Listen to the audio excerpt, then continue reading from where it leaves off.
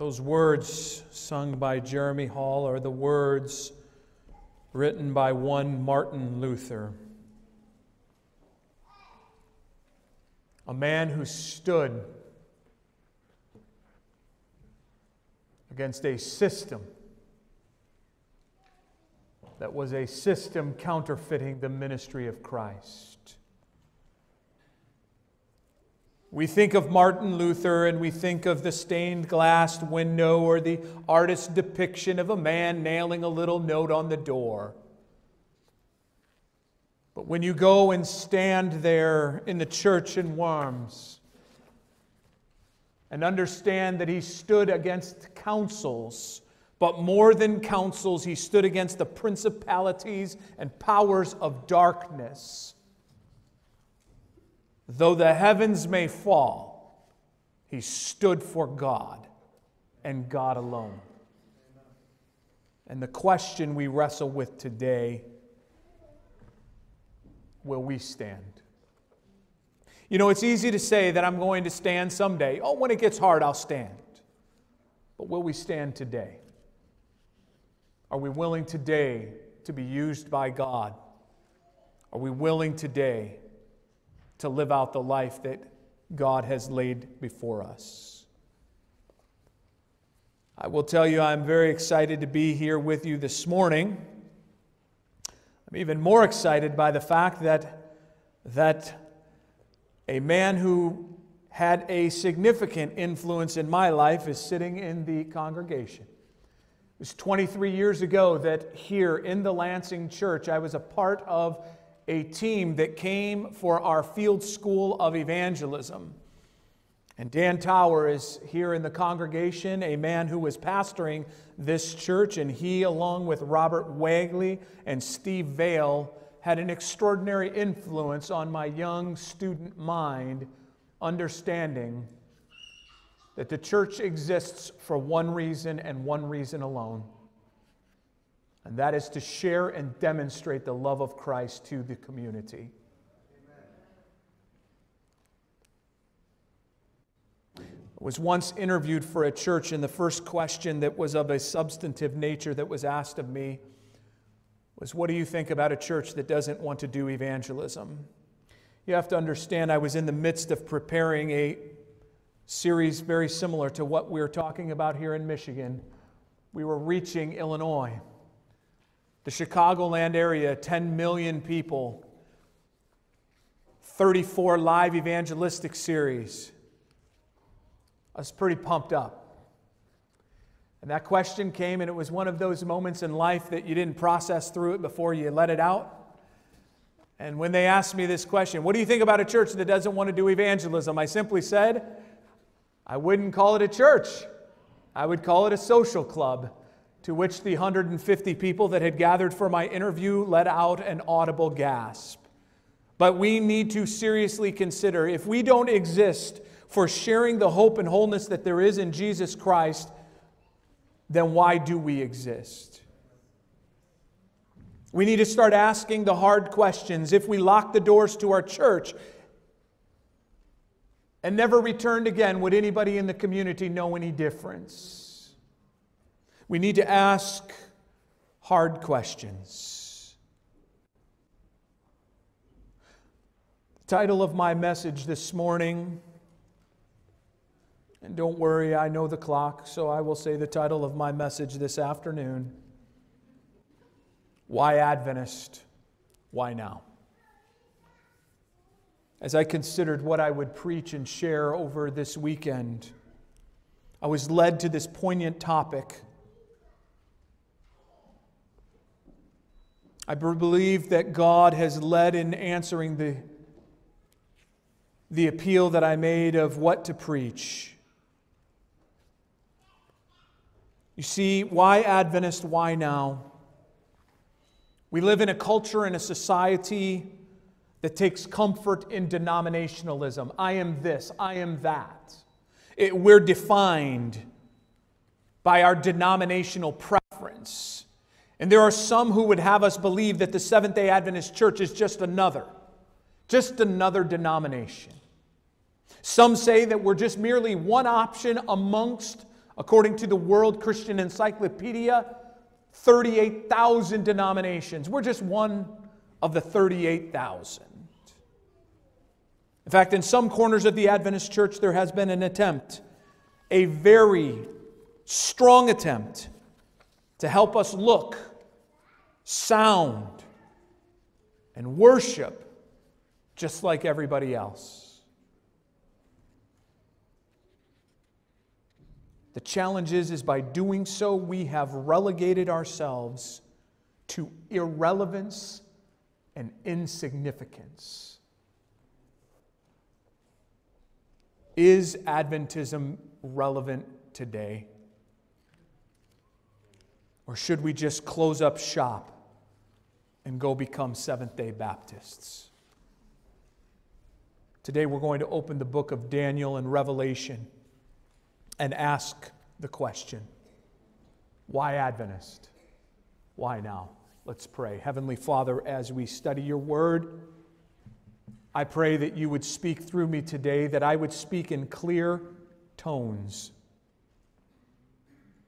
But I pray also, Lord, for all of those that are listening, both here in Lansing, but also those of you that are watching on the live stream. I pray, dear God, that today wouldn't just be another Sabbath, but I pray today would be a moment in time where you did something different, you did something miraculous, and what happens from this day forward could only be attributed to you, dear God. Vindicate your name, Lord. This is our prayer in Jesus' name. Amen. If you have your Bibles, open them to Daniel, the 12th chapter. Daniel, the 12th chapter, of course, is the last chapter of the book of Daniel. You know the story of Daniel, and you know it well. Right now, in my own personal devotions, I am studying through this time in which Jerusalem has collapsed.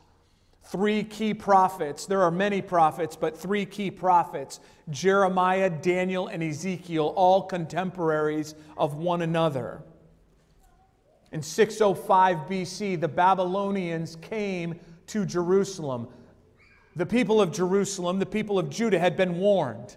Jeremiah said, hey, there's trouble coming from the north. That trouble is a lion and he's coming. Jeremiah had advised Jehoiakim, surrender. Just surrender. Jehoiakim, though, says, no, I'm king. I'm come from the line of David. I can't surrender. No. That's not how it works. I'm the king. Ellen White, commenting on this reality, said that had Jehoiakim listened to the prophet, there would have been many conversions in the heathen nation of Babylon where there were none. You see, sometimes being obedient doesn't make sense. But we're not called to make sense out of God. We're called to be obedient because His thoughts are not our thoughts and His ways are not our ways. And of course, you know, Daniel and many others were carried off into Babylon, into which they were now going to try to make these Hebrew nobles into Babylonian subjects. That was the common practice of the day. Take the cream of the crop, make them wholly, fully Babylonian, and then place them over the people, so that way at least it's one of their own that's ruling. You'll remember from Daniel chapter 1, the Bible says simply this phrase, Daniel purposed in his heart. Do we have purpose in our heart today? You see, Daniel understood his mission because he understood God. And the prophet Ezekiel, as you read through the book of Ezekiel, has a phrase that he uses over and over and over again. In the midst of all the disasters, in the midst of everything happening, in the midst of the 3 visits of Nebuchadnezzar to Jerusalem, eventually burning the city down to the ground, the Bible says over and over again, that they might know I am the Lord.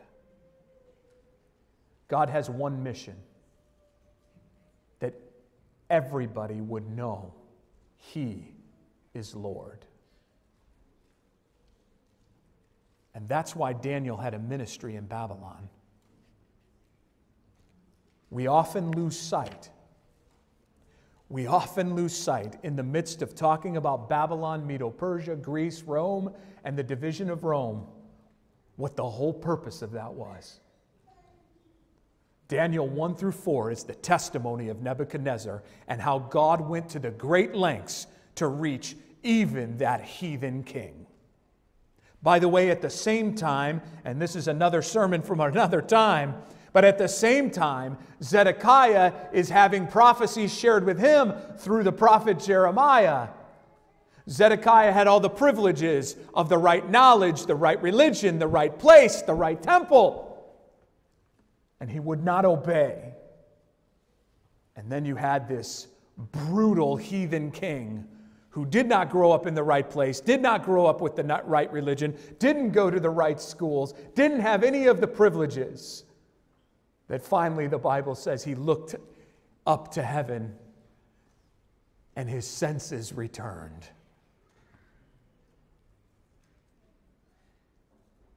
I am not the judge of men, but the Bible seems to be very clear. We will be able to sit down with Nebuchadnezzar on the Sea of Glass and talk to him about his journey. Zedekiah, we won't be able to talk to. Daniel prophesies throughout the book of Daniel.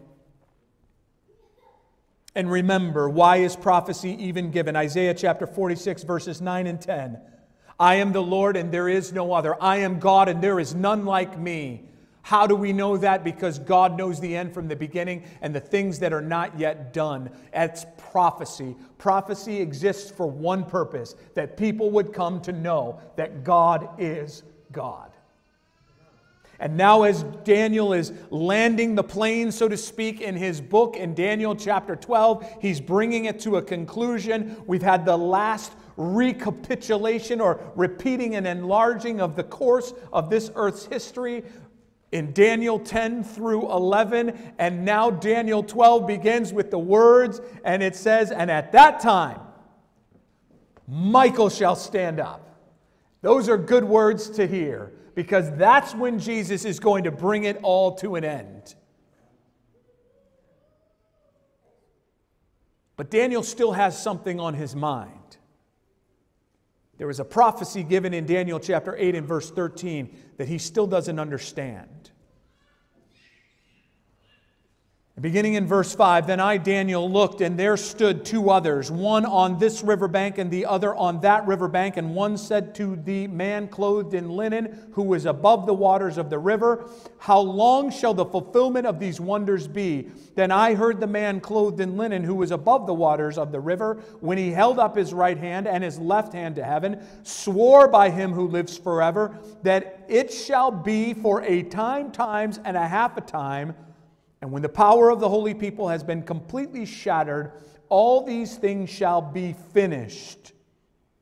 Although I heard, I did not understand. And then I said, my Lord, what shall be the end of these things? And he said, go your way, Daniel, for the words are closed up and sealed till the time of the end. Many shall be purified, made white and refined, but the wicked shall do wickedly, and none of the wicked shall understand, but the wise shall understand. I want you to take note, there is a lesson within the lesson. Daniel is told to seal up the prophecy. Daniel wanted to understand. His desire was to understand. But Daniel, even though he didn't understand, and even though he wanted to understand, Daniel was obedient. And so he sealed up the book. Now let us be very clear. There are certain parts of Daniel that are very plain that didn't need to be sealed. Daniel chapter 2 is one of them. The angel clearly explained what that dream was. Daniel chapter 5 didn't need to be explained. Daniel chapter 7, these things are plain. But in specific, Daniel chapter 8 and into verse 9, Daniel didn't have complete understanding of the vision. In fact, Daniel 8:27 says that Daniel fainted and was sick for days. And afterward he arose and went about the king's business. And it says, I was astonished by the vision, but no one understood it. The word there, astonished, literally means to be desolate or to be appalled. Daniel didn't have an understanding of the vision, and while he was given a partial explanation in Daniel chapter 9, by the way, his praying for understanding of Daniel chapter 8 took place over the course of 13 years before God actually answered in Daniel chapter 9. You see, we go from Daniel 8 to 9 in as quick as it takes us to just go like this. One page. Daniel waited 13 years between those pages. Yet Daniel was faithful throughout, and yet he still wasn't given a full understanding other than Daniel was praying about 70 years of captivity, and God says, listen, I'm going to bring that captivity to an end, but I got better news for you. I'm going to bring the captivity of sin to an end. Daniel did not understand, and Daniel was told to seal up the book, and the Bible says that he was to seal up the book until the time of the end. Now, we don't need to wonder when the time of the end is. The Bible clearly tells us when the time of the end will be. The time of the end will take place at the end of a time, times, and a half a time. Now, I'm going to be going through these things rather quickly. And if you happen to be new or unfamiliar with these prophecies and you would like more information, this congregation is full of pastors that I'm sure would be very happy to study with you. Pastor Tower will be happy to study with you. I'm volunteering you, Pastor. Amen. Pastor Chad would be happy to share with you. Pastor Justin, happy to share with you. Pastor Wes, happy to share with you. But then you have your own pastors here, Pastor Phil and Pastor Jericho, who will be happy to share with you. And if you want to catch me in the back, I'd be happy to share with you. What is a time, times, and a half a time? According to the Bible, a time is 360 days, one Jewish year. Times is 2 years, and a half a time is a half a year. You add that all together, and it's 1,260 days. According to the Bible, in prophetic time, a day equals a year. 1,260 years. At the end of that 1,260 years, then will come the time of the end.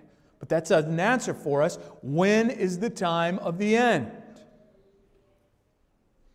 Now, I'm sure Daniel was disappointed because he wanted to know the message, but yet in faith, he allowed Jesus to lead and was obedient and placed his faith and trust in him and sealed up the book. When is the time of the end? You can keep your finger in Daniel chapter 12 and let's go to Revelation chapter 10. There in Revelation chapter 10, 600 years after Daniel sealed up his book, we join the Apostle John sitting on the island of Patmos. An aged old man who had been banished to an island because he too was willing to take a stand. John lived at a time in Rome's history where there was something new that happened. The emperor Domitian came to power and he did something that no other emperor had ever done. You see, all emperors prior to, when they would die, they would be what was called deified. They would build altars to them and they would worship the dead emperors. Domitian did something new. He claimed his authority as a god while he was still living. The Romans came to Ephesus and demanded worship of Domitian. John took a stand and he would not worship. He would not cast the salt before the altar.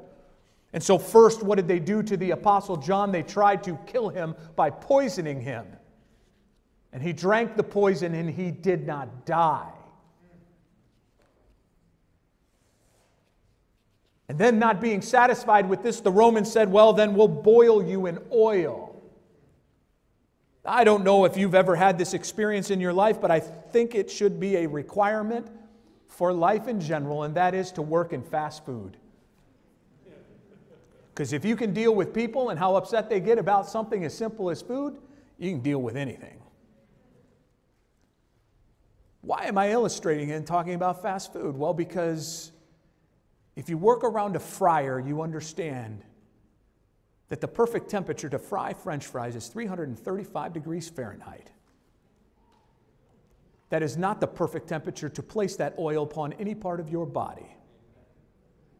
But if you start raising the temperature above 335, The oil begins reaching its smoke point where the oil begins to oxidize and smoke is coming off of that oil. Now it's really, really hot.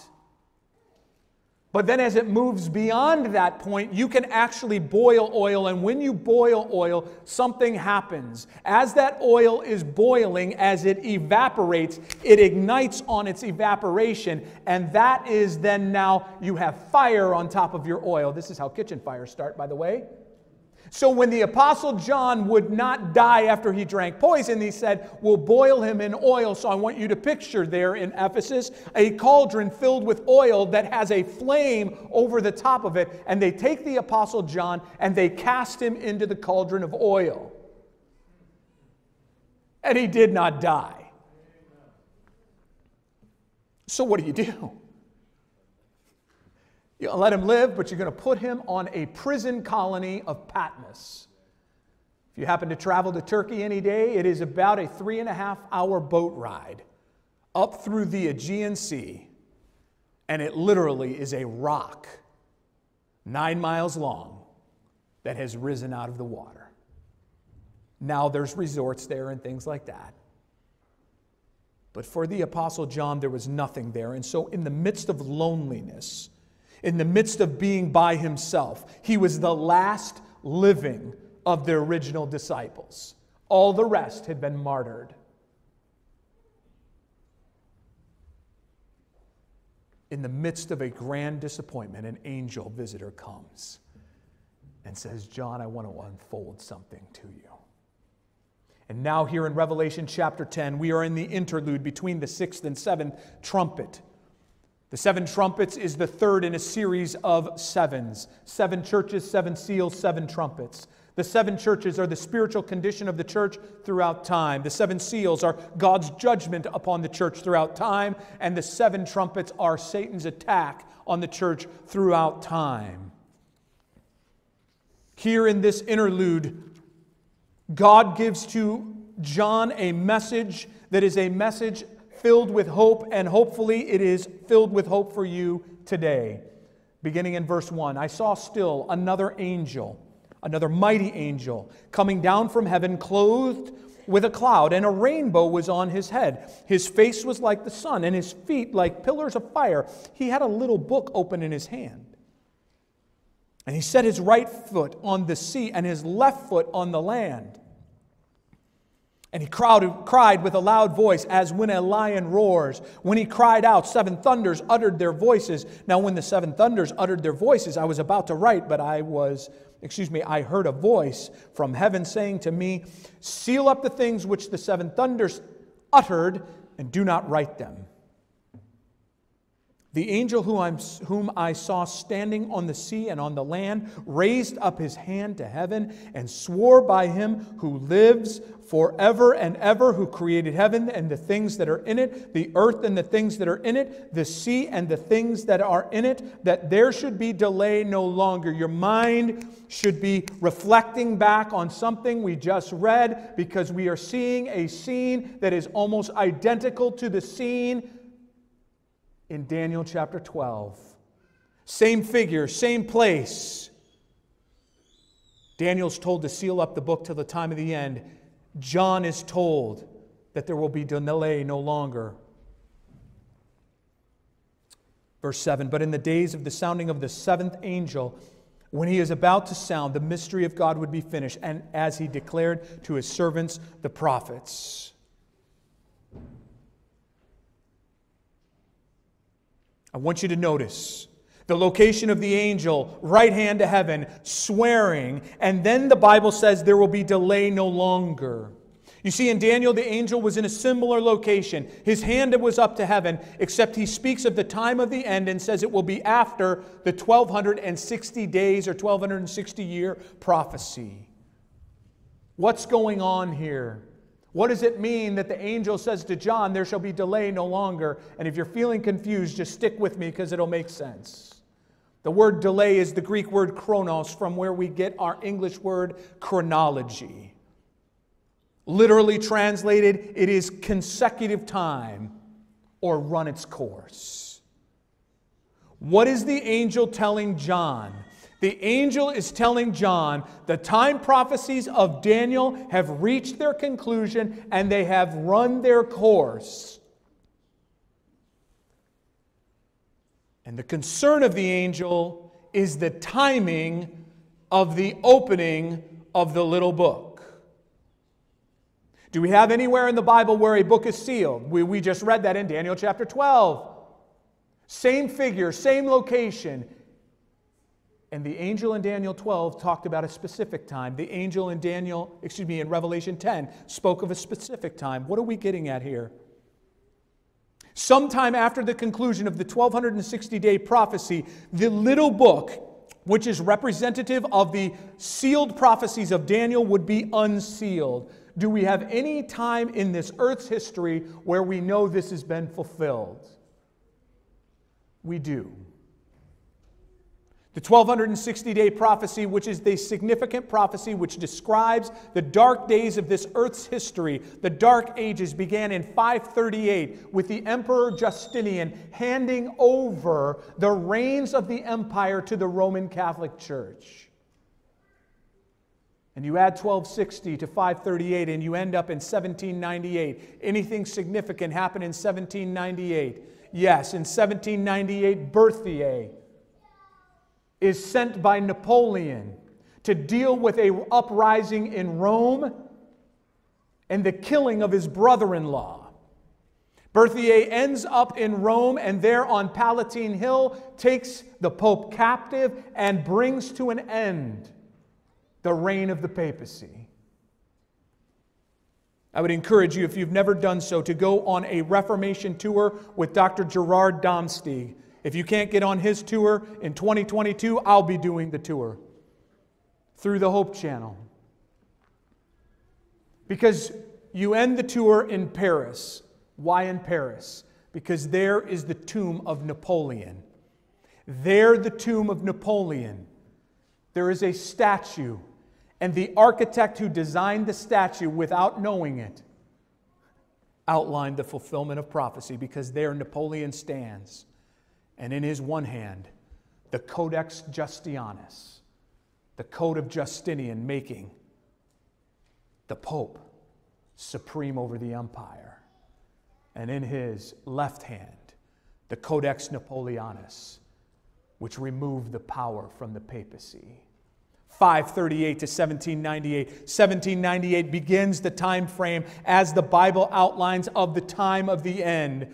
This 1260-day prophecy, by the way, occurs in Daniel 7, Revelation 11, Revelation 12, and Revelation 13. You think that God's trying to draw our attention to something.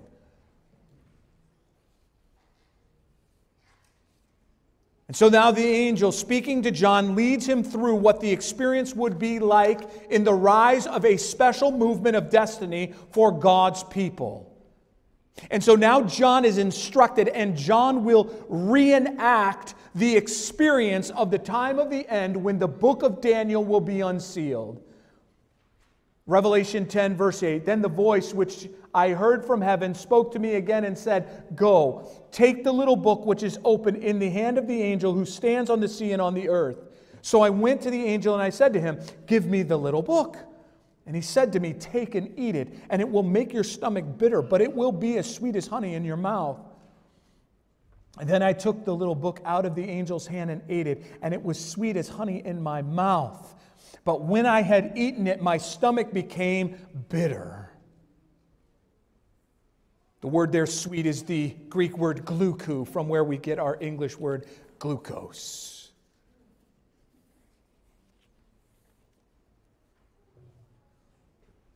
Have you ever had sugar on your tongue before? Have you ever had that spoon that you put in the honey and then put it in your mouth? I know. You can say it. It's okay.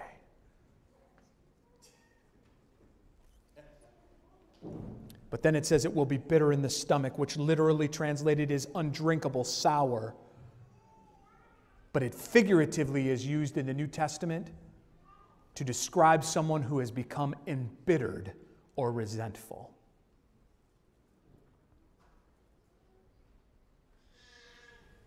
Have you ever had that experience before?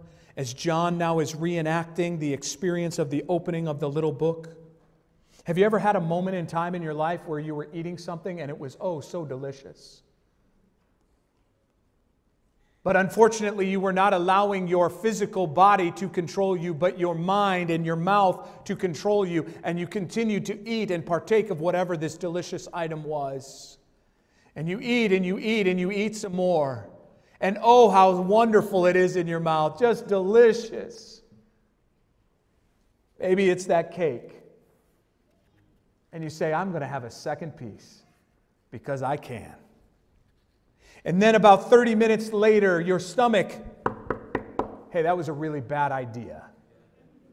And your stomach begins doing things and making noises and making you feel not so special. And we say, why did I eat that second piece? John in vision is reenacting this experience. That sometime after 1798, as the book of Daniel is opened, as the book of Daniel would be opened, there would be an experience that was sweet as honey in the mouth, but bitter in the stomach. Sometime after 1798, history tells us that the late 18th century and the early 19th century had some very interesting times within the church context. Most Christians at the time were what we would call post-millennial. What does that mean? Most churches were teaching the idea that through the ingenuity of man, the earth was becoming better and better and better. And finally, after we had reached this utopian state of being, God would come and reign supreme for the 1,000-year millennium. The problem is, as society began looking out and realizing the earth's not getting better and better, it's getting worse and worse, people began wondering. And it was at that time that people like Johann Petri in Germany began studying the book of Daniel and began preaching. This earth isn't getting better and better. This earth is getting worse and worse. And there's only one solution to this problem, and that's the second coming of Jesus Christ. And they began preaching that not only is that the solution, but the book of Daniel outlines when Jesus is going to come. And so while this is happening in Germany, John Aquila Brown in England is doing the same thing. And while that's happening in England, William Cummings Davis is preaching in Scotland the same thing. And at the same time, Joseph Wolfe, a Jewish Christian, is traveling the world preaching the same message. Edward Irving in Scotland and England is preaching the same thing. William Digby in England is preaching the same thing. Children are preaching in Norway that Jesus is coming soon, sometime around 1843 or 1844. All the while, William Miller, a Baptist preacher here in the northeastern United States, was preaching the same message.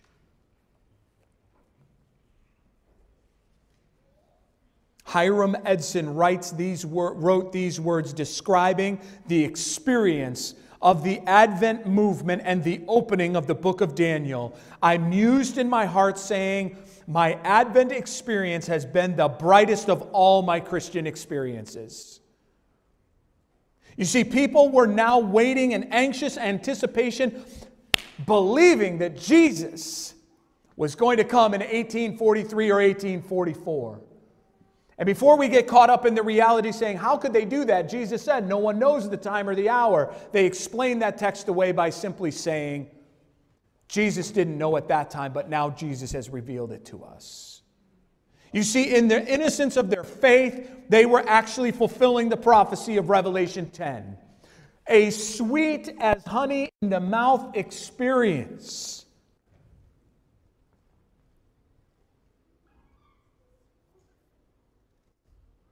And I want you to think about that. Think about what it would mean to you if you knew exactly when Jesus was coming.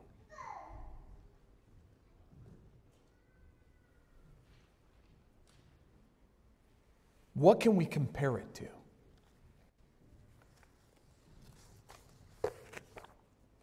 I'm going to go see my mom tomorrow. And I'm excited because I haven't seen my mom in a while. I'm anxiously anticipating, preparing for that visit. What would it mean if we knew exactly when Jesus was going to come? And now I understand God doesn't tell us when Jesus is going to come because many of us have a problem. And that problem is called procrastination. And we put off getting ready until right before He came. But the point is if you knew that, how excited would you be? But what do you know? No man knows the time or the hour, but the Bible says clearly Jesus is coming soon. Why are we not getting ready today? October the 22nd, 1844, those of you who know history, was a monumental day because there were a group of people that believed that that was the day that Jesus was going to come. Come with me back in time, some 177 years. By the way, that is a very sad testimony that we've been here 177 years longer than we needed to be. Amen. Come with me back to that day. Undoubtedly, they gathered. They gathered likely before sunrise. Because, of course, Jesus is going to come at the breaking of the day. I imagine in my mind they were singing those old Advent hymns. You will see the Lord a-comin'. Watch ye saints. And they were singing it with power. Maybe by midday the power began to wane a little bit. Until someone from the crowd said, wait, no, Jesus is coming at midnight. And they had that strength to go the second part of the day. I want you to imagine with me, you were there on that day waiting. And 10 p.m. came. And then 11 p.m. came. And then 11:30 came. And 11:45 came. And at 11:50, maybe the hope was beginning to fade. I want you to imagine being there when the toll of midnight came. And they waited 5 more minutes. Maybe their clock wasn't adjusted right. And Jesus didn't come. Hiram Edson wrote these words describing the experience. Our expectations were raised high, and thus we looked for our coming Lord until the clock tolled 12 at midnight. The day had then passed, and our disappointment had become a certainty. Our fondest hopes and expectations were blasted, and such a spirit of weeping came over us as I have never experienced before. It seemed to me that the loss of all earthly friends could have been no comparison. We wept and wept until the day dawned. Has the Bible proved a failure? Is there no God in heaven, no golden city, no paradise? Is all this but a cunningly devised fable? Is there no reality to our fondest hopes and expectations? Henry Emmons wrote these words. I waited all day Tuesday, October the 22nd, and dear Jesus did not come. I waited all the forenoon of Wednesday, and was well in body as I ever was. But after 12 o'clock, I began to feel faint. And before dark, I needed someone to help me up to my chamber, as my natural strength was leaving me very fast. And I lay prostrate for 2 days without any pain, sick with disappointment. And some may be wondering,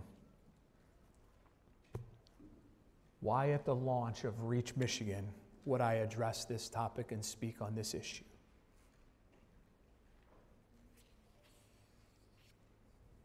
Because the rise of God's remnant people in fulfillment of prophecy is exactly what a 21st century society needs.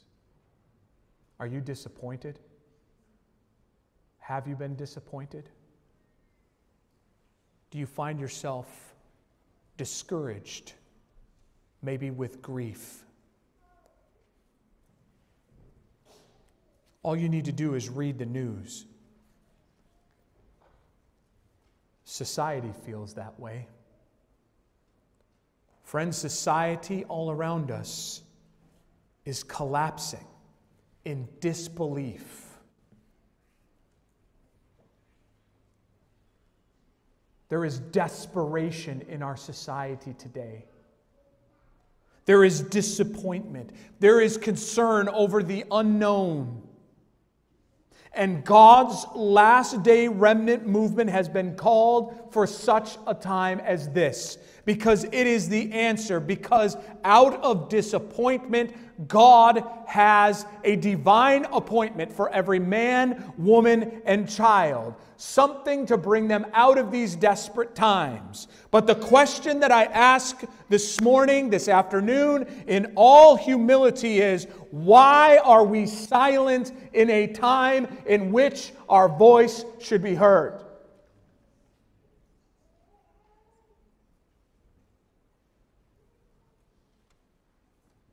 Verse 11 of Revelation 10, going into chapter 11. By the way, we need to understand, when John wrote the book of Revelation, there was no chapter and verse division.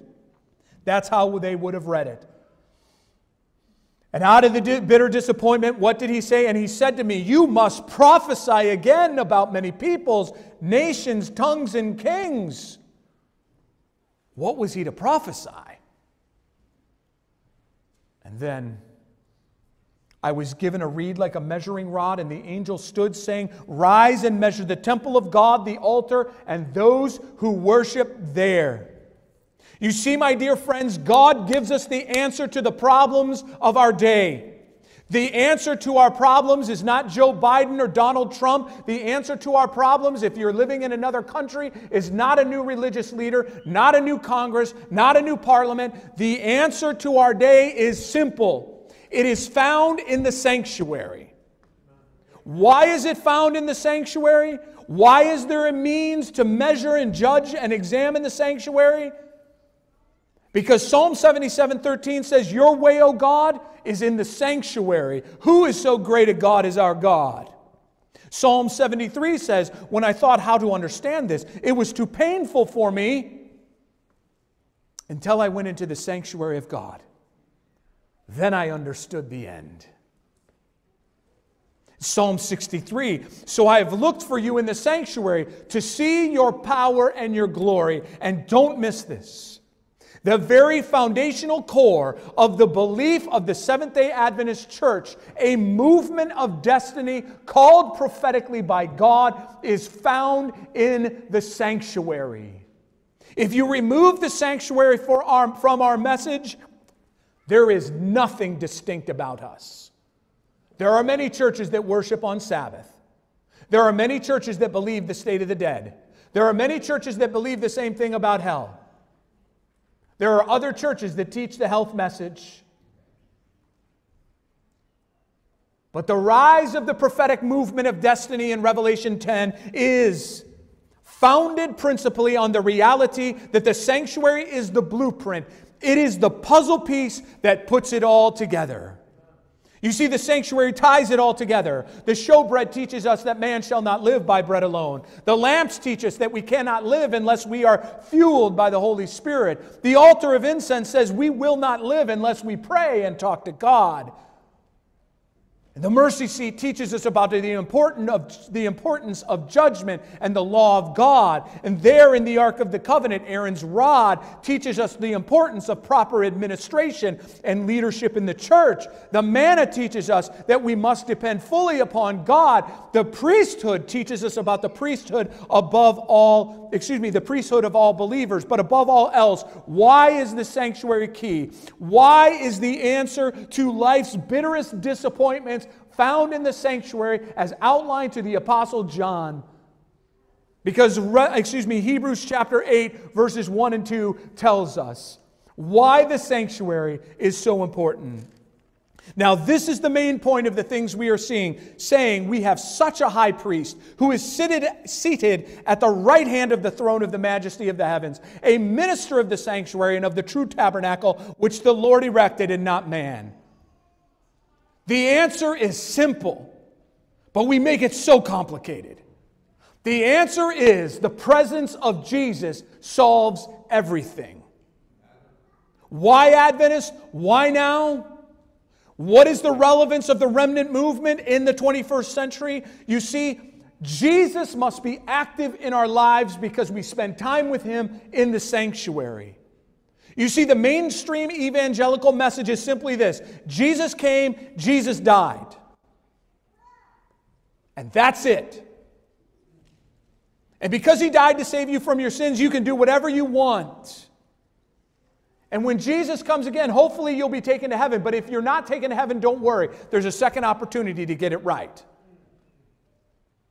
No, the message of the fulfillment of Revelation 10 places Jesus actively involved in each and every person's life. Because Jesus, yes, did come and live a life that we should live. He died the death we should deserve. But He rose again. And in His rising again, He conquered the grave. And while the cross is, yes, an important figure in Christianity, I would offer to you that the more important symbol is an empty tomb. Jesus' death on a cross without an empty tomb doesn't do anything for us. And by the way, let it be known that it is no coincidence in the 21st century that we are having the rise of an apostate teaching and belief that teaches that Jesus is a created being and no different than any of the rest of us. Eternal life and salvation can only be done by one who is fully God and fully man. The one who John 3:16 refers to as, yes, the only begotten, but it's one of the most poorly translated phrases in the Bible. Literally, it says He was monogenes, the one and only unique one, because He was fully God and fully man at the same time. And people say, I don't know what that means. That's why it's called the mystery of God. And I will tell you this. We get so caught up trying to figure out, and there are a lot of discussions in the church. We are so arrogant sometimes where we say, I know what the nature of Christ was. Really? I'm interested to know. Because the Bible calls Him the one and only unique one. How have you figured it out? Why does Ellen White say we will study the science of salvation throughout eternity? Because we still have a lot to learn. You see, Jesus was enough like us that He could save us. But He was enough not like us so He could save us. And I want to urge you, caution, don't be listening to these ideas that Jesus was simply just another created being. Because if Jesus was merely just another created being, then we are in a whole lot of trouble. The message of hope for our day is that Jesus is alive, that He is actively involved in our lives daily in the sanctuary. Jesus said in John 12:32, if I am lifted up on the earth, I will draw all peoples to myself. Jesus is alive in the sanctuary, and that, my friends, is the good news. The answer to today's problems and challenges are clearly articulated by Jesus. In the midst of signs, in the midst of wars and rumors of war, in the midst of nations rising against nation, in the midst of pestilences, and yes, in the midst of famines and pandemics, Jesus gave the answer. And this gospel of the kingdom will be preached in the world, in all the world, as a witness to all the nations, and then the end will come. Paul warned in Galatians that there will be some coming with a false gospel and false Christs. They are called Gnostics, secret knowledge. And it's amazing, in the 21st century we have the rise of Adventist Gnostics. Did you know that? Every conspiracy theory ever known to man is the answer to our problems. I'm going to tell you this, friends, and I'm sorry if I offend you. I apologize that I've offended you, but I'm not apologizing for the message. There is not one person I've ever met who has been saved by a knowledge of who really sank the Titanic and what the Illuminati and what the Masons are doing today. Not one. By the way, if you think you got it all figured out, you better run for the hills, because these organizations have been known in the past to make sure that people are silent. Just in case you think you've got it all figured out. There's only one thing we need to figure out, and that is the gospel of Jesus Christ. What difference do we make in people's lives? John 3:16 is simple. For God so loved the world that He gave His only begotten Son, that whoever, how many people? Whoever believes in Him should not perish but have everlasting life. But then we leave out the next part. For God did not send His Son into the world to condemn the world, but that the world through Him might be saved. How often do we stand in judgment of our communities, and thus by standing in judgment of our communities, we disenfranchise our communities and we make no difference. Jesus came to save. The word there is the Greek word sozo. Literally translated, deliverance from sin. But also translated elsewhere, to be made well, or to be made whole, or to be healed. Jesus came with one purpose: to bring hope and healing and restoration. Physically, mentally, emotionally, socially, intellectually, and most certainly spiritually. That is evidenced not through a theoretical discussion on what would Jesus do, but through the reality of what Jesus did do. John chapter 2, and I talked about this last night. Where did Jesus show up in John chapter 2? First miracle, where did He show up? At a wedding in Cana. These people were about to be socially embarrassed because they were going to run out of beverage. And Jesus turned the water into unfermented wine and saved these people from social embarrassment. John chapter 3, where's Jesus? He's in an interview with Nicodemus. The Bible says that Nicodemus came to Jesus at night. When you get into Greek and you like these kind of grammar things, the syntax is that Nicodemus came in a nighttime-ish sort of way. He came under the cover of darkness. Why? Because he wasn't yet ready for the public to know that he possibly believed that this man was the Messiah. Interestingly enough, Jesus never outs him. Nicodemus doesn't show up until the end of the book of John, because Jesus wants to minister to people who are intellectuals. Where does Jesus show up in John chapter 4? The Bible says that He had to go through Samaria. He didn't have to. The rest of the people of Judah, they didn't go through Samaria. The Jews didn't like the Samaritans. They were their cousins, but they were filthy dogs according to the Jews. They wouldn't even step foot on the ground. That's how filthy they thought they were. But Jesus needed to go, because there was a woman there collecting water at noon. You don't collect water at noon, you collect water in the morning. Why was she collecting water at noon? Because everybody in town knew that she had been married 5 times. You ever had somebody gossip to you? You see, the well was a social gathering where we'd get the news of the day. This woman had grown tired of, as she would crest the hill coming to the well, of the whispers. Shh, shh, shh, shh, she's coming. Don't say anything more. Shh, shh, shh. Have you ever walked in a conversation like that, by the way? where somebody's talking about you and you know they're talking about you, but they stop just in time so you didn't hear what they said? That's what happened to this woman day in and day out. So finally she says, I'm going to gather water at noon. A woman who had been scarred emotionally, scarred physically, and now living with a man who wasn't her husband, most likely in some type of an abusive situation. And there at the well, Jesus says, you can gather as much water out of this well as you want. You will be thirsty. But if you drink from this well, you will never thirst again. How many people are in Lansing that are thirsting? John chapter 5, Jesus shows up at the pool of Bethesda.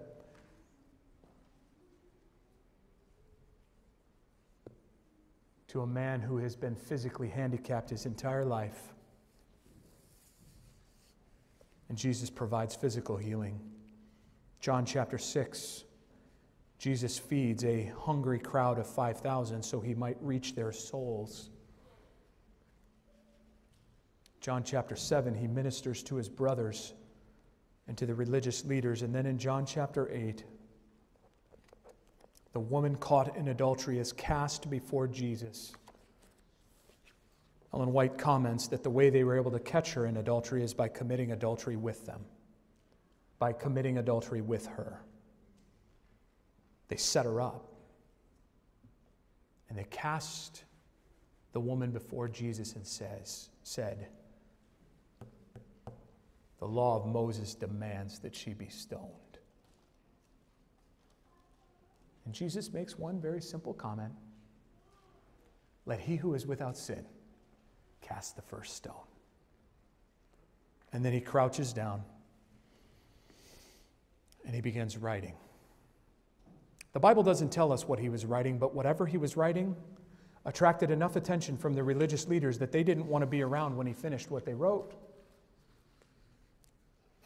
And so they start leaving, one by one, until they're all gone. And then Jesus asked the woman a question after they had all departed. Woman, where are your accusers?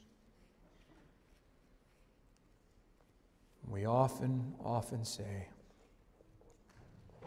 they were gone. Let he who is without sin cast the first stone. Let he who is without sin cast the first stone. Jesus could have cast the first stone. But aren't you grateful that the Bible describes Jesus not as the accuser of the brethren, but the advocate of the saints?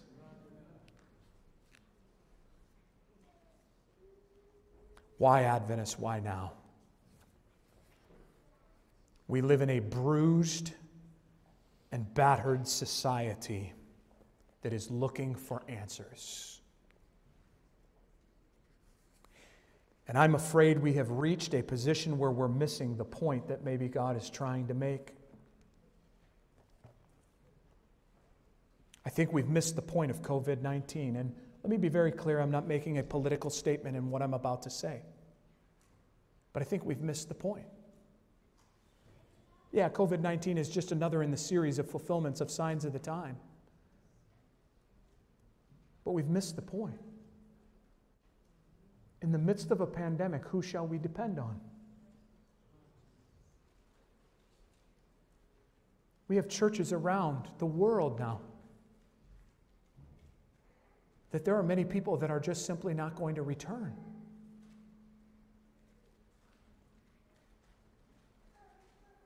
Because they've simply gotten out of the habit.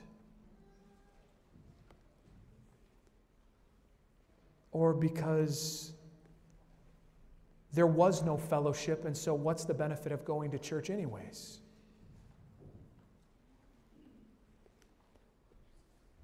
And unfortunately, many of us have taken a position similar to that of Nebuchadnezzar, who stood and said, "Look at great Babylon that I have built."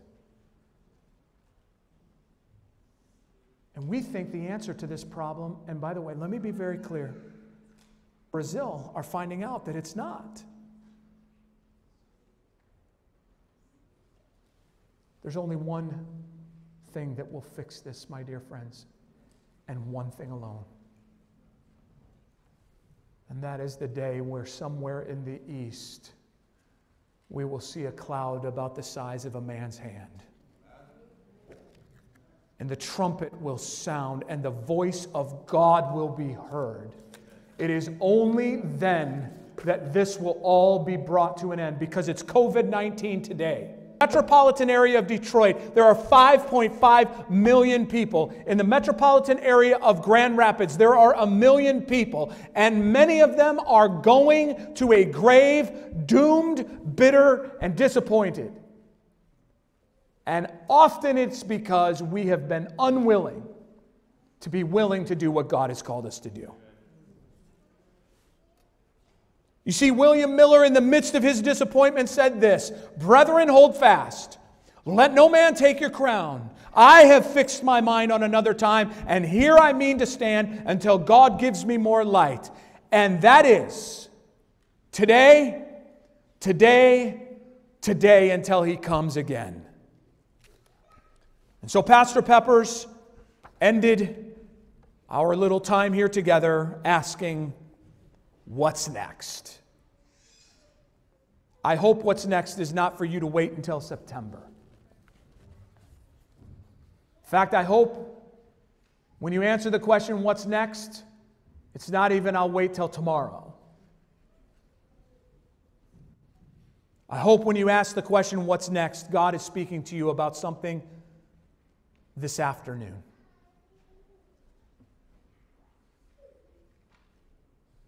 Maybe there's someone you need to call, and the Lord's laying it on your heart right now to speak to them a word of hope.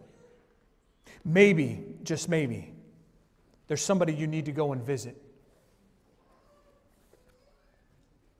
Maybe God has placed it upon your heart to make a meal for someone.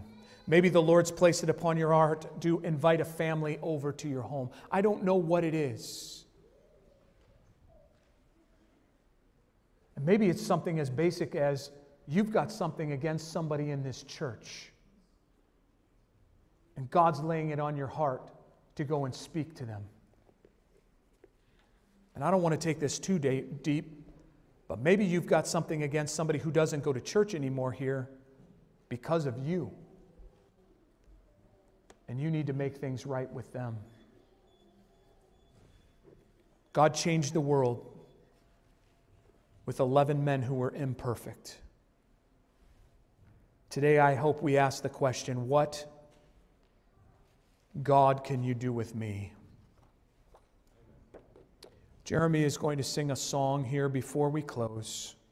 While he's singing, you're going to receive a card. And I want to encourage you, don't just take this card and slip it in your Bible. I want you to take this card and read through it.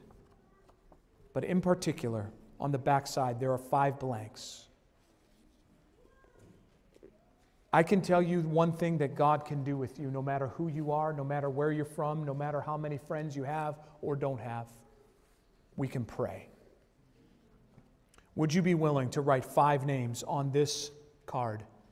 And then put this card on your refrigerator, put it in your notebook, wherever, that you're continually reminded. Are you willing to pray for 5 people, asking God to intervene in their life and do something special? And are you willing to put one of those names on that list as your name? Simply asking God, what can you do with me? Jeremy is going to sing the song, What You Could Do With Me. God wants to do something in Michigan that's never been done before. And the question I'd like for us to wrestle with today is, will we be a willing vessel for Him to work in us than to work through us? You don't have to be the strongest, because God's perfect in your weakness. If God can move a mountain with a faith like a grain of a mustard seed, it begs us to ask the question, I wonder what you could do with me.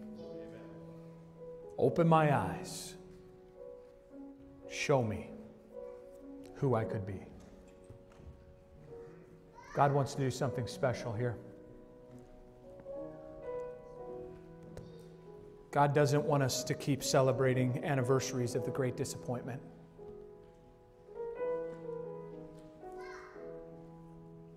God wants to celebrate with us at the marriage supper of the Lamb. What's God calling us to do?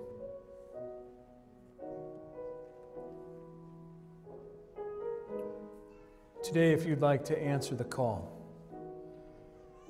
say, Lord, I want to be willing to do whatever you ask.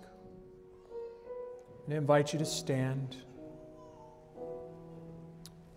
And our closing hymn is number 511, and we're just going to sing the first and last verse. I know whom I've believed.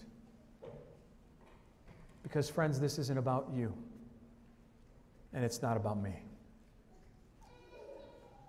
Revival is not born through the executive action of the conference executive committee, nor the action of a church board. Revival happens beginning in my own heart. Are we willing to be willing? Because He is more powerful than any one of us or any collective of us. Let's sing together about the one we've believed in. As we close in prayer, this afternoon at 3:30, I'll be holding a training that will be live streamed from the Detroit Metro Church. You can find that stream at mizda.org. In addition to that, there is a training here, so you have options. And then at 6 p.m., we'll be live streaming another rally. In it, I will be preaching a different message. But may we be committed to God and committed to reaching Michigan with the gospel message. Let's pray. Heavenly Father, we have come here today in hopes that you would not leave us the same. And so now as we depart, I pray that all of us would be different.